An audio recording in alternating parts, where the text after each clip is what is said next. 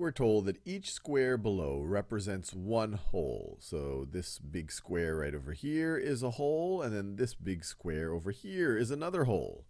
Then they ask us, which of the following does the shaded area represent? Select all that apply. So let's see, the shaded area, we're shaded in blue.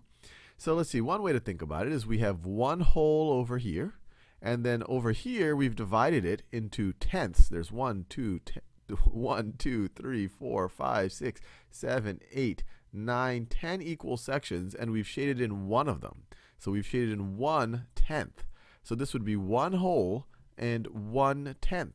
So we could say that this is 1 and 1/10. So that's one way to think about it. But what about these other ones? Well, even this one has been divided into tenths, and you could view one whole as 10 tenths. You see that here, where we've divided it into 10 equal sections, 10 tenths, and we've shaded all 10 tenths in. So this whole you could view as 10 tenths, 1, 2, 3, 4, 5, 6, 7, 8, 9, 10, and then we have an 11th an 11th tenth, I should say. So we have, if you count these blue rectangles, we have 11 tenths. So you could also write this as 11 tenths. Now 11 hundredths? No, I don't think. We haven't even divided this into hundredths. And 11 hundredths would be a little more than 1/10. And so this is definitely way more than that. So I can check my answer. And actually you don't see it, but it's happening off screen. But this is what I would go with for that. Let's do a couple more of these. So it says, which of the following describes the location of the point on the number line? Let's see, I have 1, and then between 1 and 2, I've divided it into 10 equal spaces. 1, 2, 3, 4, 5, 6, 7, 8, 9, 10. So each of these tick marks or hash marks is going to be a tenth. So this is 1 and 0 tenths, 1 and 1/10, 1 and 2 tenths, 1 and 3 tenths, 1 and 4 tenths, 1 and 5 tenths, 1 and 6 tenths, 1 and 7 tenths, 1 and 8 tenths. So 1 and 8 tenths is the same thing as 1.8, 1 and 8 tenths. So it's that. But what about these other options? Well, one way we could think about this is let's just count the tenths. Each of these hash marks is a tenth. So 0, 1, 2, 3, 4, 5, 6, 7, 8, 9, 10. It makes sense. A whole is 10 tenths. But let's keep going. We were at 10 tenths, 11 tenths, 12 tenths, 13 tenths, 14 tenths, 15 tenths, 16 tenths, 17 tenths, 18 tenths. So this one also applies.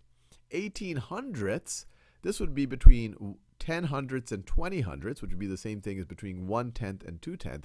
So 18 hundredths is going to be someplace around here. So I definitely will not select that one. Let's try a few more of these. So they say, write a decimal that is equal to 24 tenths. All right, 24 tenths. So remember, we could view this as, I'll just write it down. We could view this as 20 tenths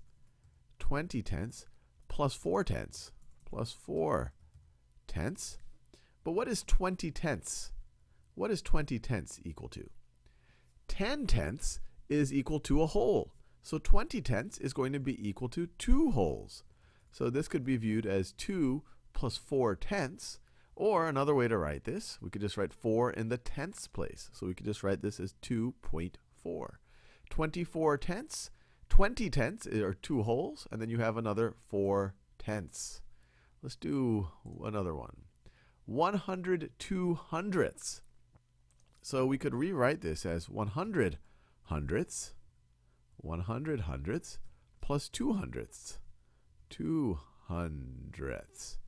Now, what is 100 hundredths? Well, 100 hundredths is equal to 1, is equal to a whole. So 100 hundredths is just equal to 1. So you could view this as 1 plus 2 hundredths. Another way to write 2 hundredths is 0.02. So what's 1 plus 0.02? Well, it's just going to be 1.02. And you see that here. You have 1 and 2 hundredths. 1 is the same thing as 100 hundredths. So this is 100 hundredths, and you have 2 hundredths, gives you 102 hundredths. All right, let's do another one. What is 32 tenths written as a decimal?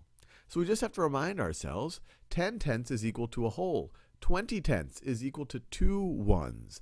30 tenths is equal to 3 ones. So this is going to be equal to 3 ones and then another 2 tenths. 3 ones and another 2 tenths.